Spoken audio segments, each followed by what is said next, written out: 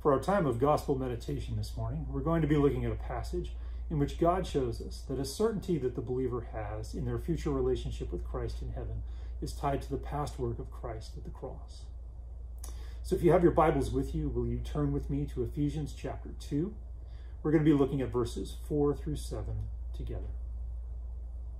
Chapter 2 begins with a description of the one that God is saving before they are saved. This person is actively walking in spiritual deadness. Their master is the prince of the air and the prince of this world.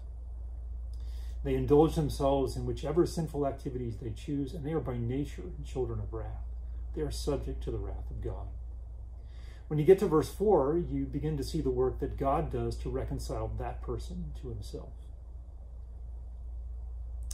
As we read our passage, verses 4 through 7, I'd like you to notice how it is that the believer is in relationship with Christ and how important that proximity to Christ is when God is actually saving them. So let's read verses 4 through 7 together.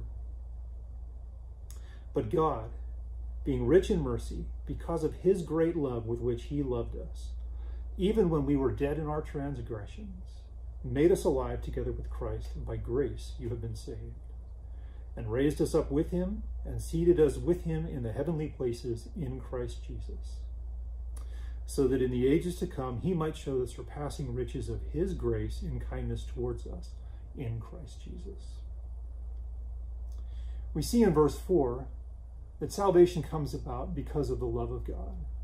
The agape love of the Father is what compels him to work for the good of the sinner that he will save, even though that sinner is actively rebelling against him. But we begin to see the relationship between Christ and the one that God is saving in verse 5. When God saves a person, he makes that person alive together with Christ.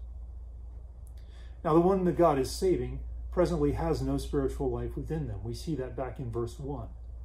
Those ones that God is saving were dead in their trespasses and sins. So in order to have spiritual life, God must make that person alive. And when you read verses 4 and 5 together, that's exactly what God does. He makes that person alive. But we notice in verse 5, it tells us that God makes that person alive with Christ.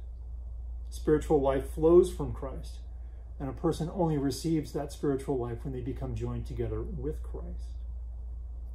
So God makes the person alive, but the life that is given to them when he makes them alive flows from their relationship with Christ. Then when we move on to verse 6, we see that God shows that he does much more than just give a person new life when he saves them. God actually transforms that person so that he can put his grace on display in the age to come. And verse 6 tells us that God has raised up the one he saves, and that he has seated that one in the heavenly places. Notice that Paul is speaking here of things that are to come in the future, but he's describing them in the past tense. He's describing them as if they've already occurred. What Paul is doing here is he is helping us understand that the reason we can be so confident of the things that are taking place in the future is because of the work that Christ has already performed. Paul is saying, your place in heaven is every bit as certain as if you were already there. And the reason for that certainty lies in the atoning work of Christ that has already taken place at the cross.